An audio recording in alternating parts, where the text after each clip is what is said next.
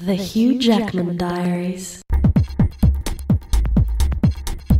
Had to go to some dinner. Peckerhead Baz Luhrmann wanted me to meet some foreign investors from Hong Kong or Europe or something, whatever the Asian one is. They were going to try and get some new film off the ground and needed me, Hugh Jackman, the best in the business, to transform it from a turd into a big juicy rissole.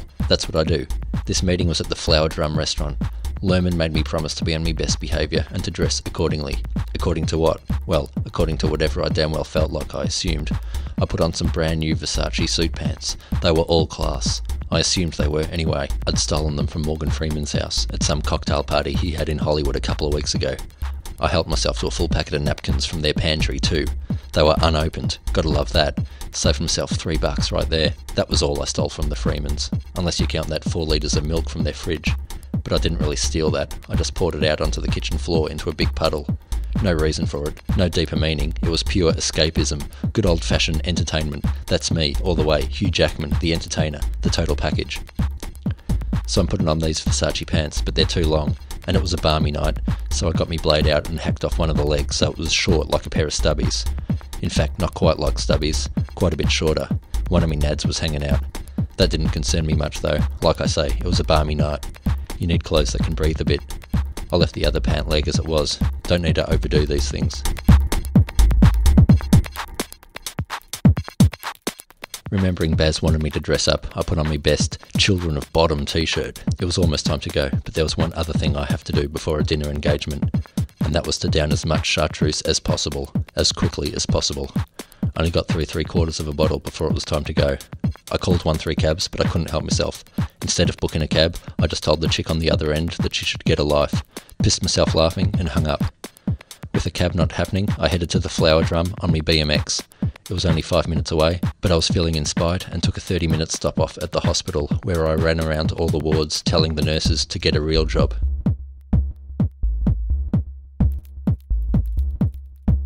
I got to the restaurant. Baz was sitting there with the Hong Kong investors.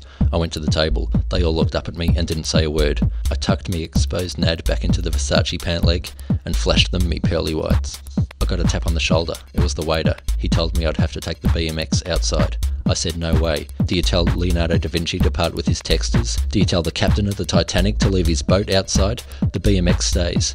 He got my point, which was cleverly emphasised by the subtlety of the headlock I also had him in. I let him go.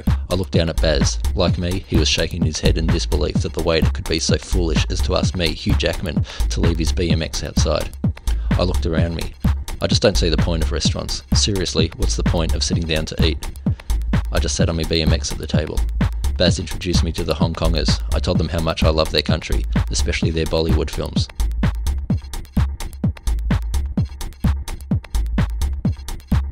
The waiter asked if we were ready to order. Luhrmann and the others got some kind of banquet with rice and shit like that. I said I'll just have some sausage rolls. Luhrmann smiled at me and said something about there being one of the finest Cantonese chefs in the Southern Hemisphere in the kitchen. I said, well, if he's so freaking fine, he should be able to whip together some sausage rolls. The waiter said, okay, and if that would be for entree. I said yes. He asked what I wanted for mains. I said I'll have sausage rolls for mains too.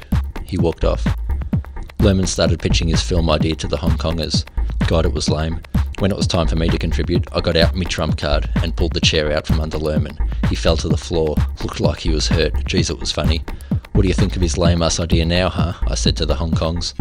I said, forget Luhrmann, he's a total deadbeat. Just look at him. I've got a better idea for a film. It's got me in it, and I'm in a room, and every time someone comes into the room, I kick their ass. And it's got Natalie Imbruglia in it, and she's in a cage. She's wearing white socks, and she's got a ponytail, and she jumps up and down a whole lot. But it's classy, and whenever she jumps up and down, I do a bit of a song and dance number, just like this. And then I jumped up onto the table with me BMX and bunny hopped on top of their banquet while singing a number from The Boy from Oz for the whole restaurant to see, free of charge. That's the type of entertainer I am, a giver. My nads were hanging out the one-legged Versace pants again, but that didn't matter because of my ability to make people suspend disbelief, to create dreams. All those people there in the Flower Drum couldn't believe what they were seeing.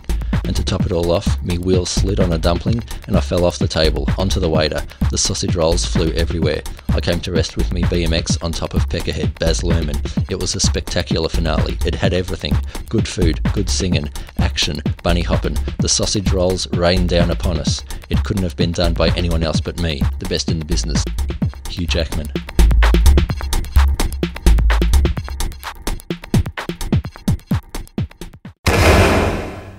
The Hugh Jackman Diaries.